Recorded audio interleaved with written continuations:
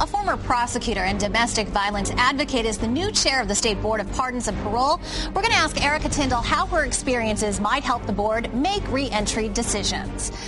The Middle East and North Africa have erupted in revolution and resistance. We're going to talk about what the U.S. role is overseas.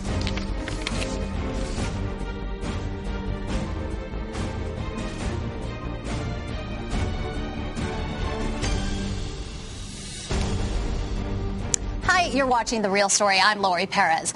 Governor Malloy has named our first guest as the new chair of the State Board of Pardons and Parole. It is a seat that carries an extraordinary load of responsibility and scrutiny as the public watches to make sure offenders are not released from prison without the proper amount of consideration and supervision. Erica Tyndall is the current executive director of the Connecticut Coalition Against Domestic Violence. Before this, she was a state prosecutor out of Dade County in Florida.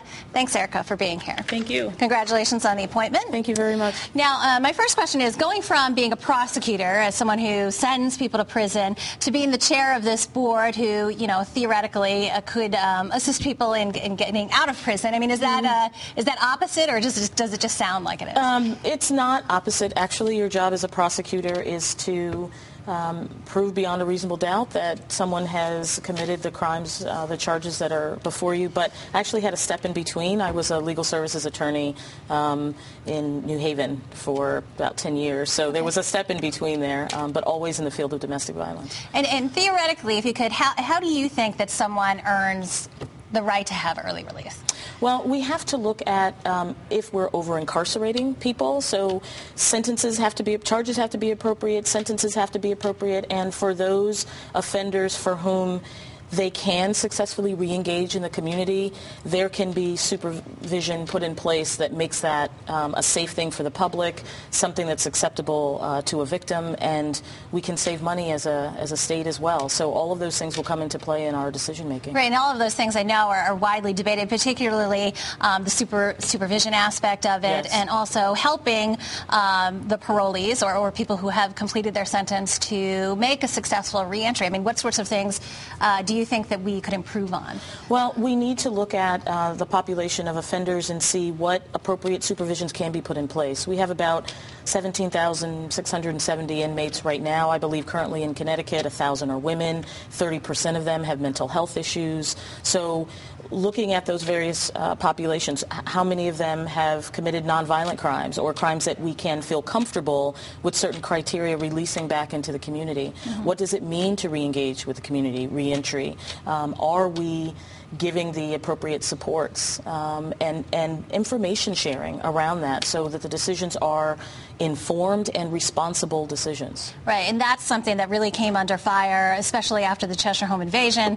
Yes. And people were concerned about the lack of information that apparently had been shared between the courts and the Board of Parole. And I know that the legislature has approved a new IT system, but that's kind of been held up, at least in terms of funding. And what's your understanding of how that's going to be? My understanding is that CGIS, the Criminal Justice Information System, Governor Malloy has proposed $8 million in bonding for that, and that will enable the various criminal justice policy organizations to be able to information share, and we have immediate access to the information that we need.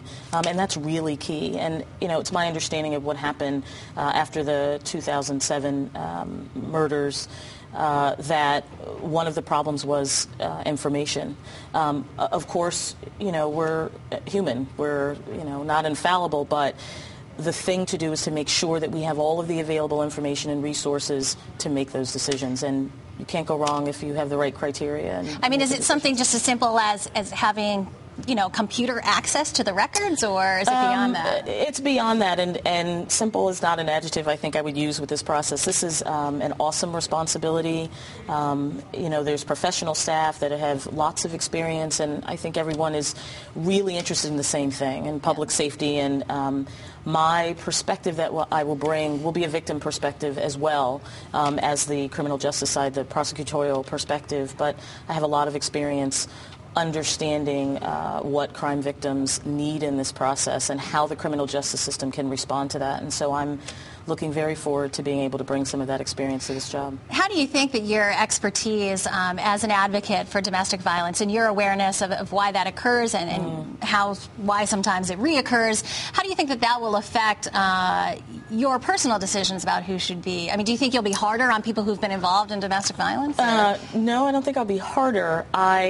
One of the advantages of having a domestic violence advocacy background and legal background is that understanding the complexities and the dynamics of intimate partner violence gives you a view into, offender accountability and what is going to rehabilitate someone or who simply cannot be rehabilitated from the perspective of what victims need out of the process. That's something that I think domestic violence, prosecutors and lawyers who specialize in family law have a very unique perspective in that sense. So I think that'll be very helpful in my new job. So who might be an example or what might be a situation where you would not believe that someone might be a candidate for rehabilitation? I mean, in your experience at the domestic violence? There's lots of examples of domestic violence offenders. And conversely, when do they traditionally have success?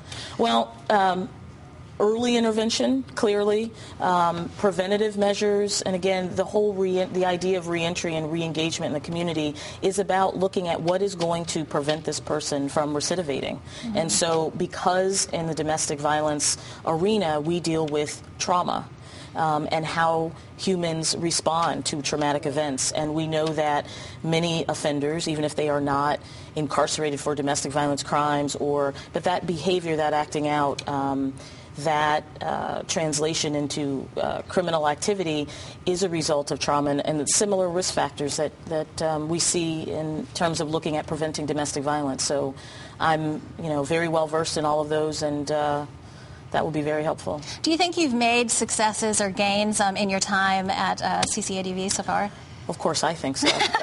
You'll have to ask others really what they think. We have really looked carefully at a strategic planning process and how the coalition as a network, meaning the East Hartford office as well as the 18-member programs across the state, can really respond to what we're seeing in Connecticut in terms of domestic violence offenses. We're looking at prevention. We're looking at more public awareness. We're looking at community investment and creating a culture of intolerance for domestic violence. And so what we are doing is letting everyone know that you have a role, that bystanders have a role, that neighbors have a role, that teachers, and so we're really moving in a good direction, and I am proud of what has been done in the last 2 years of my tenure, and as well as what the organization has been able to accomplish in the years since its establishment. And I'm always rooting for the coalition. Right. Aren't you worried about this? I mean, aren't you worried that perhaps in your new role that the board, God forbid, would make a wrong decision? Am I worried about it? I think that someone that gets let out may do some harm. Mm-hmm. And I think that my job is to make sure that we are prepared as best we can be to prevent that from happening, mm-hmm. That we are doing everything that we are able to do to ensure that it doesn't, but ultimately that responsibility will be with the offender. And the thing is, you can sentence someone to 20 years in prison or 10 years or 5 years in prison, and once they have completed that sentence, you have to let them go. Right. End of sentence offenders get out and re-engage in the community without supervision. So it behooves us as a community to, when we are considering who to let out and when, that we make sure that, a plan is in place, that we're doing proper risk assessments and lethality assessments, but assuming we have the money to keep everyone incarcerated, they got to get out at some point. And so this is about public safety and responsible, informed decisions. All right. Well, we wish you good luck. Thank you. I'll need it. Thank you.